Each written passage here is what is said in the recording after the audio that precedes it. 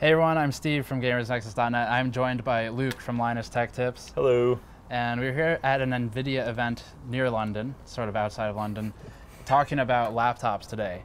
So before we get to that, this coverage is brought to you by iBuyPower and the new Elements PC, which has the large tempered glass window.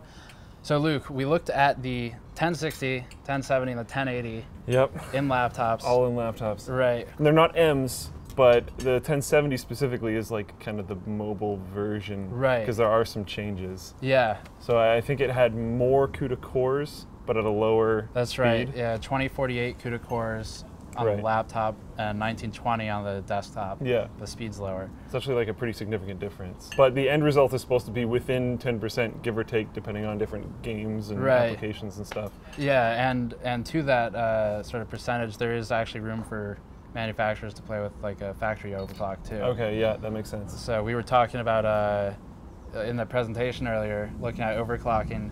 They used Afterburner. What they overclock to is like 2062, I think, right, on a 1080. Right, so over 2 gigahertz on a 1080. And I think it was only at like 72 degrees. Something like that. 72, 73, I think it was somewhere around there, which is crazy, considering my Asus Strix back home got almost 2K, not quite, and was at like 76 degrees or something. That's going off of memory, but that's pretty impressive considering it's mobile. Right, yeah, so we'll see like sort of what the fan speeds are and things like that later. Definitely. But how loud it is and whatnot. So the 1080 stock clock was 1733. 1070 we talked about. The 1060, basically the same thing as the desktop, right? Yeah, as far as the presentation showed, and then we weren't able to benchmark it here or anything like that, so it's considering the 1080 did seem to line up properly in benchmarking stuff, I'm sure the 1060 does as well. Right. Yeah, and you ran some benchmarks as well. Yeah. So I'm sure the Linus Tech Tips channel will have that. Yeah, if anyone's interested. We will have those benchmarks. They're just in like the camera right now, and I haven't done direct comparisons. But yeah, we'll have that on. I haven't either. We did some of the just Shadow of Mordor benchmarks. Okay. Yeah. So we'll see how that pans out. But so 1070 and 1080 for those. 1060 we don't know yet. We didn't hear a price either, right? There's no pricing at all. No prices, and it makes sense. They were saying that that's more up to the manufacturer of the laptop, and that does kind of make sense. In terms of TDPs, they were saying that it lines up where the 1060 has a similar TDP of the 970M. Right. And the 1070 had a similar TDP of the 980M, and then the 1080 has a similar TDP of the 980 non-M. Right, which was also in laptops. Yeah. Last year or 2 years ago, yeah. So there's that stuff, and then for other specifications, all the cooling, all the chassis, all that's obviously up to the manufacturers. Totally, yeah. But the GPUs themselves, still all Pascal architecture, GPU Boost 3.0, Afterburner was used for overclocking. What else were we looking at? They don't seem to be screwing around with like they're not on a different chip. Like if it was GP106, it's still GP106. Right, that's a good point too. Yeah. So they're all GP104, 106. Yeah. Or 10, yeah. And so it's not like the M's where it's like slightly where they can screw around with things and change what chip you're actually getting, and it's more straightforward, which is actually kind of nice because someone coming from the desktop side of things mainly, whenever I would look for laptops, especially like a long time ago, the M editions would just completely throw me off. Yeah, and that's also for from a benchmarking standpoint, it's interesting because you can kind of compare like a 1080 to a 1080 on a laptop. Yeah. There's some, we'll talk about this in our reviews, but like some issues with obviously CPU, platform is not 100% the same. Yeah. Still a good comparison though. Totally, yeah.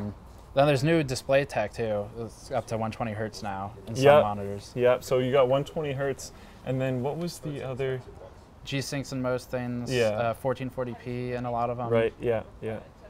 Which is kind of cool. And then they were saying that there might be 1440p 120 hertz laptops. Oh, that's right. They didn't have any here, but they're saying maybe down the line and whatnot, so we'll see. Yeah, I guess technically I think it's possible. Yeah. So, but 144 or even just any higher refresh at 120 hertz on laptops at all is pretty new. So yes, very much so, and that's pretty cool because Well, like personally, I'm not super worried about gaming on a Right. laptop. The only gaming on a laptop I've done recently is like Total War Warhammer Right.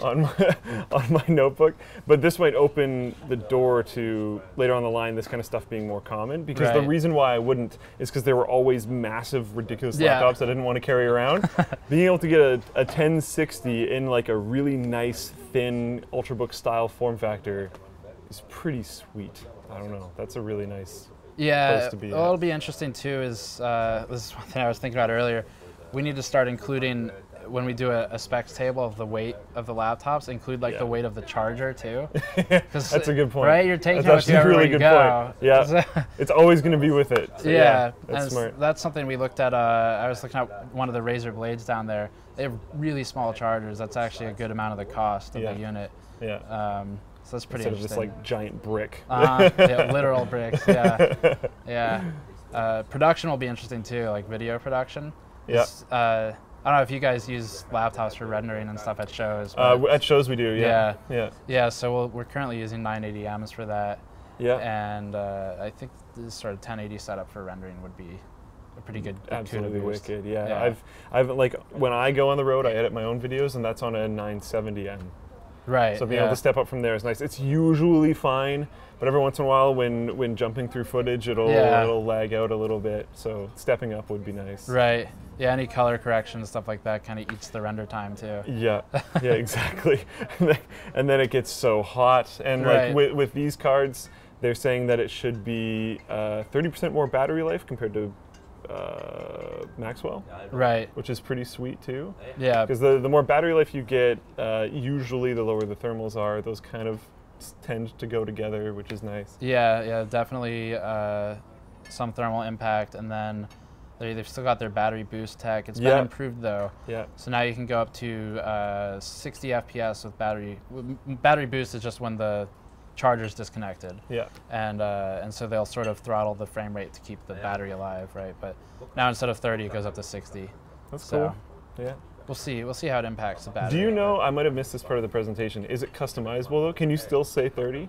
Yes. Yeah, okay, so that's good. Because sometimes like 60 is fantastic and great, but sometimes I want those like extra 10 minutes. Yeah, yeah. If Yeah. it's extra couple minutes and you're just playing like Total War. Exactly, for yeah. example, I'm not right? super worried about 60 Right. FPS and like the map version of Right, Total War. yeah. It's probably fine. Yeah.